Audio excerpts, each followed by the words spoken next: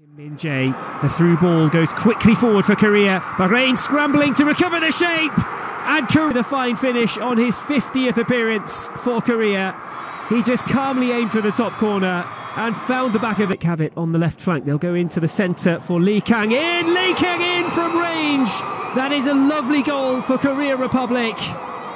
A sensational strike, and they're back in front again. For breaking forward for Korea Republic. They get it into the middle for Hwang In-byom.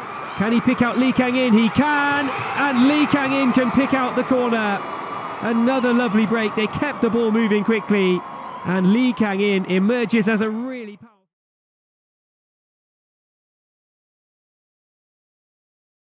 Son Heung-min, the talisman, the captain, and the goal scorer as well. Beautifully taken penalty. Korea Republic a 1-0 up with just under 10 minutes gone. To stoppage time now. Would there be an equaliser for Korea Republic? They're trying and they found it! Hwang In-byom with the shot at goal.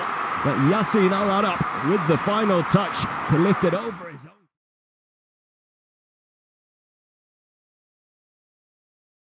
Korea Republic banging on the front door, looking for the opening goal. What a save by Hazmi. Will be a goal. Jung Woo-young with the header. Hazmi couldn't keep it out. Republic running out of time. Desperately need an equaliser, and they found it. Lee Kang-in with a beautiful free kick. Hazmi nearly a penalty. Son Heung-min with a chance to give Korea Republic the lead in injury time. And that is how you take a penalty. All that experience coming into play. Absolutely no stopping that one.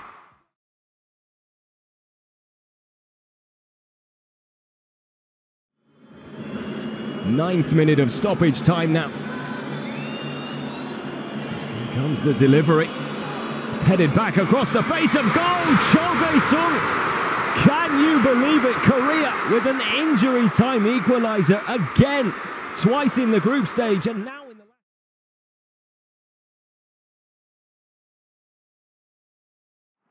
Hwang Hee-chan with a chance to level things up in stoppage time, and he hammers it into the top left corner.